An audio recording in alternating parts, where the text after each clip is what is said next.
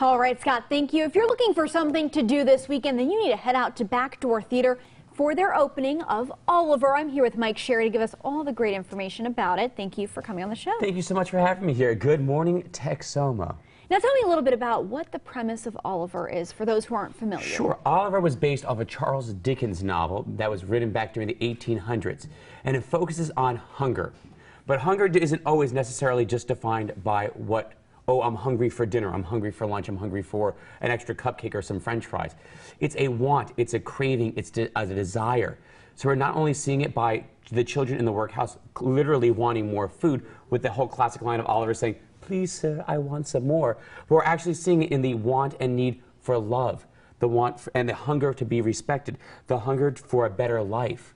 So that's one of the main focuses that Oliver hits upon.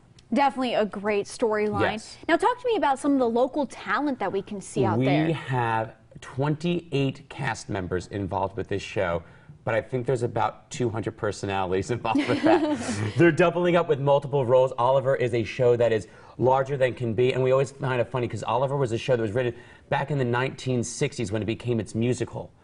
And then it became a great movie hit after that, and then it became another Broadway revival and a London revival, and we're bringing it to our stage here.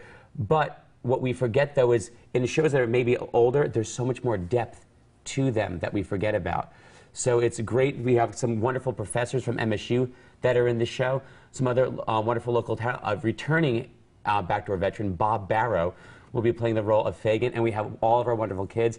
Addie Marquette is playing Oliver, so we're really excited to see her hit the stage too. We're also really happy because we're partnering with Carrot Bar and Bistro to help raise awareness for hunger in this community. We're also partnering with the Wichita Falls Area Food Bank. Now, I hate to cut you off, You're cutting me off. I know, we got to get you on. It's going to be a great cause, all starting this Friday. Get your tickets this weekend, backdoortheater.org. Thank you so much for coming on the show. We still have more news headlines for you this morning. We'll be right back.